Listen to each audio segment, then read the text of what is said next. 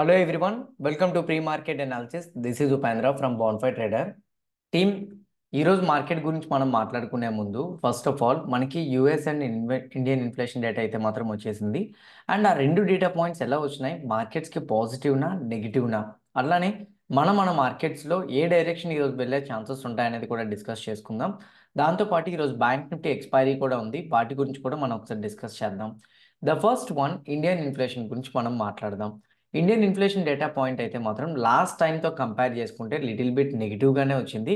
But కాకపోతే estimation number ముందుగానే నెగిటివ్గా వస్తుందని ఉండడం వల్ల మార్కెట్స్లో మీరు ఓపెన్ చేసి చూస్తే ఇక్కడ చూడండి 4.87% ప్రీవియస్ నెంబర్, ఈసారి 5.6 to 5.7% ఇక్కడ మీరు క్లియర్గా చూస్తే.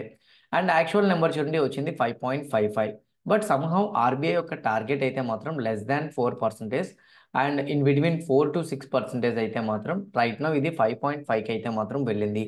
ఆర్బీఐ టార్గెట్కి అయితే మాత్రం మళ్ళీ రీచ్ అవ్వడానికి కొద్దిగా లాగింగ్ నెంబర్స్ అయితే మాత్రం వస్తున్నాయి. ఇది first point. And second point ఇంకోటి ఏంటి అంటే ఎస్టిమేషన్ నెంబర్కి కొద్ది లిటిల్ బిట్ తక్కువగానే వచ్చింది, అంటే ఇన్ లైన్ వచ్చిందని మనం చెప్పచ్చు. ఇది మార్కెట్స్కి పాజిటివ్ అండ్ నెగిటివ్ అంటే ఇన్ఫ్లేషన్ అయితే మాత్రం పెరగడం అనేది మార్కెట్స్కి నెగిటివ్, బట్ ఆల్రెడీ పెరుగుతుందని మార్కెట్లో ఎస్టిమేషన్ ఉంది కాబట్టి హెవీ క్రాష్ అయితే మాత్రం రాదు. సో ఫస్ట్ పాయింట్, ఎప్పుడైనా సరే మార్కెట్స్లో హెవీ క్రాష్ వస్తుందా రాదా అనేది మనం తెలుసుకుంటే చాలు. హెవీ క్రాష్ అయితే మాత్రం రాదు. సెకండ్ పాయింట్, యూఎస్ ఇన్ఫ్లేషన్ గురించి మాట్లాడదాం. యూఎస్ ఇన్ఫ్లేషన్ అనేది నిన్న పోస్ట్ మార్కెట్లో కూడా నేను క్లియర్గా చెప్పాను. ఎస్టిమేషన్ నెంబర్ అనేది 3.1%. నాకు తెలిసేంత వరకు 3.1% వస్తుందని నేను ఎక్స్పెక్ట్ చేస్తున్నాను. ఎందుకు అనంటే ప్రైవేట్ జాబ్స్ రిపోర్ట్ డేటా, దాంతోపాటు గవర్నమెంట్ జాబ్స్ రిపోర్ట్ డేటా, అలానే జాబ్లెస్ క్లెయిమ్స్ డేటా కానీ, లైక్ రీసెంట్గా వచ్చిన మ్యాక్రో ఎకనామిక్ డేటా పాయింట్స్ కానీ, ఫెడ్ ఇచ్చిన స్టేట్మెంట్స్ కానీ ఎవ్రీథింగ్ పాజిటివ్గానే ఉన్నాయి కాబట్టి మ్యాక్సిమం ఇన్ఫ్లేషన్ పాజిటివ్గానే వస్తుంది అనుకుంటున్నాను అని క్లియర్గా నిన్న పోస్ట్ మార్కెట్లో చెప్పాను. ఎవరైతే పోస్ట్ మార్కెట్ వినలేదో ఇప్పుడు కూడా రీజన్స్ నేను మీకు చెప్పాను. సో ఆ రీజన్స్ వల్ల యూఎస్ మార్కెట్లో ఇన్ఫ్లేషన్ అయితే నేను పాజిటివ్గానే ఎక్స్పెక్ట్ చేసిన. అందుకోసం ఇక్కడ మీరు ఓపెన్ చేసి చూస్తే ఇన్లైన్ రావడం వల్ల యూఎస్ మార్కెట్స్ పెద్దగా కరెక్షన్ కాలేదు. కానీ ఇక్కడ మీరు చూస్తే కరెంట్లీ యూఎస్ మార్కెట్స్ రన్నింగ్లో ఉన్నాయి. మీరు ఇక్కడ ఓపెన్ చేసి చూస్తే యూఎస్ మార్కెట్స్ అయితే మాత్రం లిటిల్ బిట్ 94 పాయింట్స్ పాజిటివ్గా క్లోజ్ అయింది. నాస్డాక్ 16 పాయింట్స్ పాజిటివ్గా క్లోజ్ అవుతుంది, ట్రేడ్ అవుతుంది.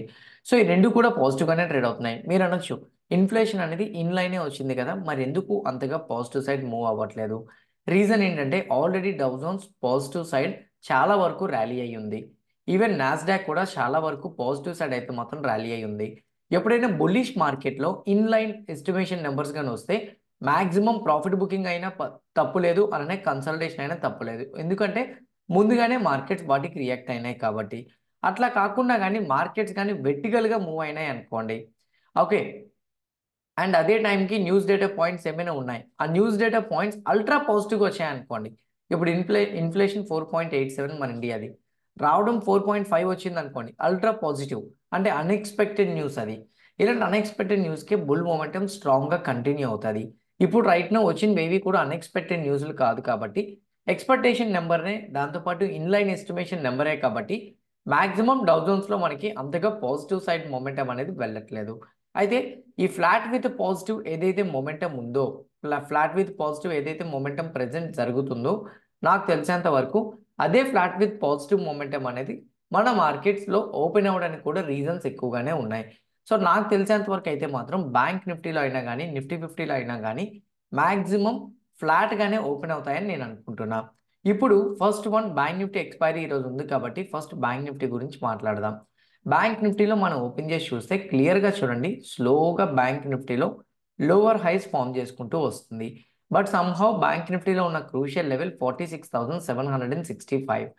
ఎనీథింగ్ 46,765 లెవెల్ కానీ బ్యాంక్ నిఫ్టీ బ్రేక్ అయితే మేబీ ఇది 46,500 వరకు వచ్చే ఛాన్స్ అయితే మాత్రం ఉంది. అయితే పాయింట్ ఏంటంటే ఆ ఫాల్ కంటిన్యూ అవుతుందా లేదా అనేది మనకు కావాల్సిన పాయింట్. ఫస్ట్ వన్, మీ అందరికీ తెలుసు మార్కెట్లో few prices support and రెసిస్టెన్స్గా act చేస్తాయని. ఫ్యూ ప్రైజెస్ ఏంటి? Previous day closing price, previous day high, అలానే ప్రీవియస్ డే లో. దాంతోపాటు మీరు క్లియర్గా చూస్తే ప్రీవియస్ డే యొక్క లో చూడండి 47,005. ఒకవేళ కానీ బ్యాంక్ నిఫ్టీ గ్యాప్ అప్తో ఓపెన్ అయినా, ఫ్లాట్ విత్ పాజిటివ్గా ఓపెన్ అయినా కానీ 47,000 లెవెల్ బ్రేక్ అయినంత వరకు వెయిట్ చేయాలి. Anything breaking 47,000 will invite A fall of 235 points. Anything 46,765 కానీ రీచ్ అయితే, అది కూడా ఫస్ట్ 1 అవర్లోనే రీచ్ అయిపోయింది అనుకోండి, there will be an high chance bank Nifty bounce back అయ్యే ఛాన్స్ కానీ కన్సాలిడేషన్ అయ్యే ఛాన్స్ ఎక్కువగా ఉంటుంది. ఎందుకంటే వెర్టికల్గా ర్యాలీ అవుతూ ఒక సపోర్ట్ లెవెల్ దగ్గర రీచ్ అయిపోతే అక్కడి నుంచి మార్కెట్స్ ఫాల్ కంటిన్యూ అయ్యే ఛాన్సెస్ కొద్ది ప్రాబబిలిటీస్ తక్కువ ఉంటాయి. ఇది ఫస్ట్ పాయింట్ మీరు అర్థం చేసుకోవాల్సింది. ఇంకొక పాయింట్ ఏంటంటే మార్కెట్స్లో లోవర్ సైడ్ బ్రేక్ డౌన్ వచ్చిన తర్వాత రీటెస్ట్ అవుతుంది అనుకోండి, there will be an high chance retest అయినప్పుడు ఎక్కడైనా క్యాండిల్స్ మీకు వీక్గా కనబడితే మ్యాక్సిమం ఫాల్ కంటిన్యూ అవుతుంది. లేదా స్టార్టింగే మీకు కానీ ఫాల్ వచ్చేసింది అనుకోండి, స్టార్టింగే మీకు ఫాల్ హెవీగా వచ్చింది అనుకోండి అండ్ బౌన్స్ బ్యాక్ అయ్యే ఛాన్సెస్ ఎక్కువ. అలా కాకుండా కానీ ఫాల్ అయ్యి రీటెస్ట్ అయినా సరే కరెక్షన్ ఎక్కువగా వచ్చింది. ఇది అనదర్ పాయింట్. అయితే జీరో టు హీరో కాల్స్ ఏమైనా ఉంటాయా? First one, zero to hero calls గురించి చెప్పే ముందు పాజిటివ్ సైడ్ ఒకవేళ మూవ్ అయితే పరిస్థితి ఏంటి అని మీరు అడగచ్చు. ఒకవేళ పాజిటివ్ సైడ్ ఓపెన్ అయ్యి కానీ హయ్యర్ సైడ్ మూవ్ అవడం స్టార్ట్ అయితే ఎనీథింగ్ మనకి ఇక్కడ చూడండి, ఇక్కడ ఒక జోన్ ఉంది. నేను అప్రాక్సిమేట్లీ 1.5 అవర్ వరకు ఇక్కడ మనకి ట్రేడ్ అయింది, 1 అవర్ వరకు. ఈ 1 అవర్ జోన్ కానీ బ్రేక్ అయింది అనుకోండి, మేబీ మనకి 284 వరకు ఫస్ట్ మనం చూస్తాం. వన్స్ 284 టచ్ అయితే అక్కడి నుంచి మ్యాక్సిమం కన్సాలిడేషన్ అయ్యి బ్రేక్అవుట్ అయ్యే ఛాన్సెస్ అయితే మాత్రం ఎక్కువగా ఉన్నాయి. సో నా ఒపీనియన్ అయితే మాత్రం 47,000 బ్రేక్ డౌన్ అయితేనే కరెక్షన్ వస్తుంది అని అనుకుంటున్నా. కానీ నాకు తెలిసినంత వరకు మార్కెట్స్లో డిప్ అయితేనే మంచిది. ఎందుకు డిప్ అయితే మంచిది అనేది నేను మీకు చెప్తాను. ఫస్ట్ వన్, ఆర్ఎస్ఎస్ స్టిల్ 70 అబోవ్నే ఉంది. సెకండ్ వన్, ఎఫ్ఐ డేటా అంత స్ట్రాంగ్గా లేదు చూడండి, ఎఫ్ఐ డేటా తగ్గుతుంది, 76కి వచ్చింది.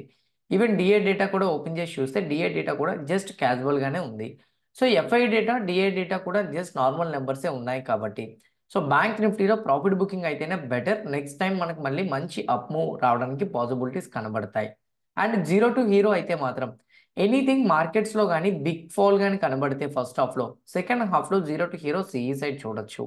ఎందుకు అని అంటే సపోర్ట్ లెవెల్స్ దగ్గరికి వెర్టికల్గా ఫాలో అవుతూ ఫస్ట్ హాఫ్లో కానీ రీచ్ అయితే మాత్రం సెకండ్ హాఫ్లో మ్యాక్సిమం షార్ట్ కవరింగ్ ర్యాలీ కనబడుతుంది. ఫస్ట్ హాఫ్లో ఒకవేళ కానీ పాజిటివ్ సైడ్ మొమెంటం కనిపించింది అనుకోండి, 47,300, 400, 500 ఇలా పాజిటివ్ సైడ్ వెళ్ళిపోతుంది అనుకోండి, సెకండ్ హాఫ్లో మ్యాక్సిమం సిఈ టు పిఈ మనం జీరో టు హీరో పిఈ సైడే చూసే ఛాన్సెస్ ఉంటాయి.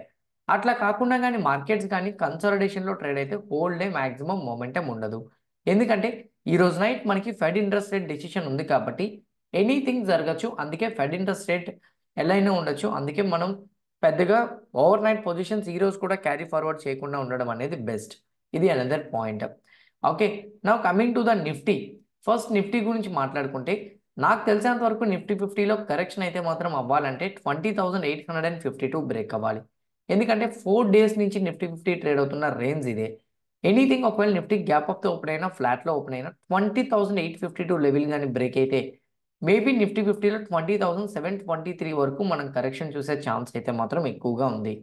వన్స్ 20,723 కానీ టచ్ అయితే మాత్రం ఇక్కడ నుంచి బౌన్స్ బ్యాక్ అయినా అవ్వచ్చు, లేదా కన్సాలిడేషన్ అయ్యి మార్కెట్స్ డేస్లో దగ్గరే క్లోజ్ అవ్వచ్చు.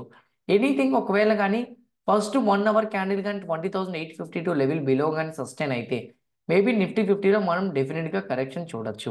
ఇంకొకటి నేను చెప్పే పాయింట్ ఆఫ్ వ్యూలో మ్యాక్సిమం అనాలిసిస్ రైట్ అని నేను అనుకుంటున్నా. ఒకవేళ కానీ రాంగ్ అయితే మాత్రం బాన్ఫైర్ ట్రేడర్ అని టైప్ చేస్తే 20,211 సబ్స్క్రైబర్స్ ఉన్న టెలిగ్రామ్ గ్రూప్ కనబడుతుంది. అందులో జాయిన్ అవ్వండి. మేబీ ఏదైనా మిస్టేక్స్ ఉంటే నేను మోడిఫై చేస్తాను. అట్లానే బ్లైండ్గా మనల్ని ఫాలో అవ్వద్దు. ఎందుకు అని అంటే నేను సెబీ రిజిస్టర్డ్ పర్సన్ని కాదు, నాకున్న ఎక్స్పీరియన్స్ బట్టి నేను చెప్తున్నాను. మేబీ మీకు హెల్ప్ అవుతుందని నేను అనుకుంటున్నా. మీ నాలెడ్జ్ని కంబైన్ చేసి మీరు ఇంకా ప్రాపర్గా అనాలిసిస్ చేయగలిగితే అది హెల్ప్ అవుతుంది. లాస్ట్ అండ్ లీస్ట్ ఇంకోటి చెప్పాలి ఏంటంటే ద ఫస్ట్ వన్, హైదరాబాద్లో ఆఫ్లైన్ సెషన్స్ ఏవైతే ఉన్నాయో సో ఇదే లాస్ట్. ఇంకా హైదరాబాద్లో మన ఆఫ్లైన్ సెషన్స్ అయితే మాత్రం తీసుకోవట్లేదు. ఎవరైనా హైదరాబాద్లో మాతో పాటు ఆఫ్లైన్లో నేర్చుకోవాలనుకుంటే 6 days ఆఫ్లైన్, 6 months ఆన్లైన్ ఉంటుంది. Complete basics to advance levels వరకు live guidance each and everything ఉంటుంది. అండ్ ఎవరైనా కానీ నేర్చుకోవాలనుకుంటే మాత్రం డెఫినెట్గా ఇక్కడ మా నెంబర్స్ ఉన్నాయి, ఆ నెంబర్స్కి కాంటాక్ట్ అవ్వండి. 100% మీకు కావాల్సిన ఇన్ఫర్మేషన్ అంతా కూడా అవైలబుల్గా ఉంటుంది. నా coming to the fin Nifty గురించి మాట్లాడుకుంటే కరెంట్లీ ఫిన్ నిఫ్టీ గురించి మాట్లాడితే ఫిన్ నిఫ్టీలో ఆల్రెడీ లిటిల్ బిట్ కరెక్షన్ అయితే స్టార్ట్ అయింది. So but fin నిఫ్టీకి major level ఏదైతే ఉందో అది నేను ఒకసారి మార్క్ చేస్తాను, 21,158. ఇక్కడ మల్టిపుల్ స్వింగ్స్ కూడా అదే మనకు కనబడుతుంది. మీరు ఇక్కడ క్లియర్గా చూస్తే here is the first swing, second swing, third swing, fourth swing, 4 swings. ఒకవేళ కానీ మార్కెట్ ఫ్లాట్లో ఓపెన్ అయితే 21,154 లెవెల్ బ్రేక్ అయినంత వరకు వెయిట్ చేయండి. Breaking 21,154 will invite A fall up to 21,070. First 1 hour దీని బిలో కానీ సస్టైన్ అయితే డెఫినెట్గా 21,070 వరకు మనం చూడొచ్చు. అట్లా కాకుండా కానీ మార్కెట్ గ్యాప్ అప్తో ఓపెన్ అయింది అనుకోండి, గ్యాప్ అప్ ఓపెన్ అయితే wait for first few minutes. ఎందుకంటే గ్యాప్ అప్ అండ్ రన్ అవుతుందో తెలీదు, గ్యాప్ డౌన్ అవుతుందో గ్యాప్ కవర్ అయిపోతుందో మనం చెప్పలేం. ఒకవేళ కానీ గ్యాప్ అప్తో ఓపెన్ అయ్యి కానీ లోవర్ సైడ్ వస్తే ఈ సపోర్ట్ లెవెల్ దగ్గరికి వచ్చేంత వరకు వెయిట్ చేయాలి. ఎక్కడి నుంచి స్వింగ్ అయితే బుల్లిష్ షేర్ మనం ఎక్స్పెక్ట్ చేయొచ్చు. స్వింగ్ అవ్వకుండా ఇక్కడే కన్సల్టేషన్ అయింది అనుకోండి, మేబీ బ్రేక్ డౌన్ అయ్యే ఛాన్సెస్ ఎక్కువ.